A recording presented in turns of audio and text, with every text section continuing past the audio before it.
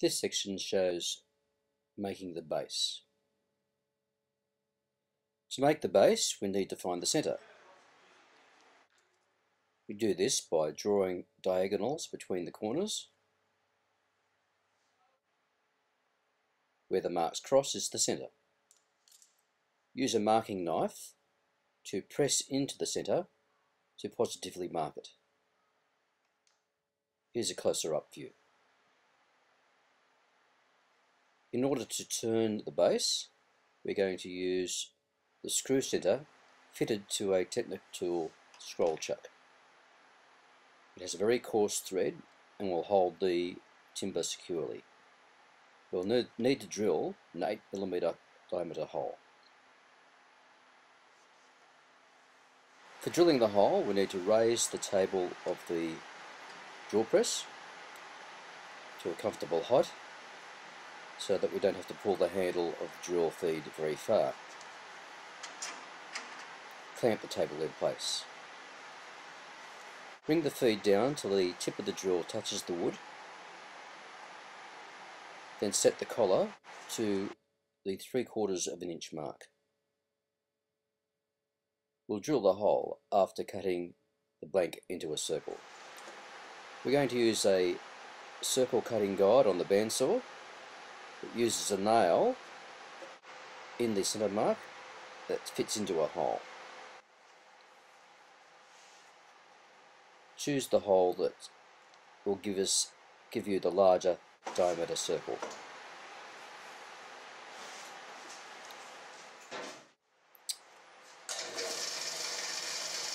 Push the circle cutting guide in until the front of the teeth line up with a diagonal line across the blank. Once that's reached, begin turning the blank gently. Let the saw cut at its own pace. When it's complete, you'll need to carefully remove the cut material away from the blank and pull the guide back. You should be left with a fairly round circle. Return to the drill press, turn the drill on, gently feed where the nail was until you've reached 3/4 of an inch depth. Clean up after yourself. If the lathe has a spur centre in it, you'll need to remove it with the drawbar. Return the spur centre to the rack. Lock the index pin into place by turning it until it pulls back in towards the headstock. You may need to adjust the headstock spindle to make it lock.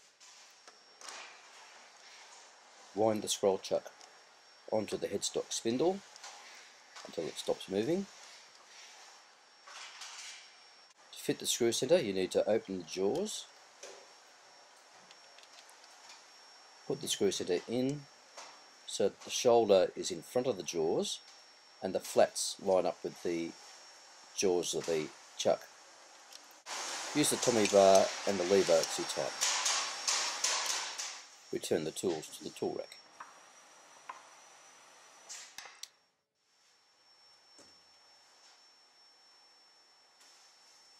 Screw on the base onto the screw centre using firm pressure and an even turning motion.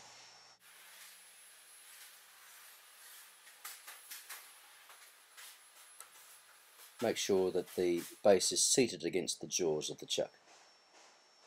Remove or pull the index pin out and turn it so it locks in the keeper.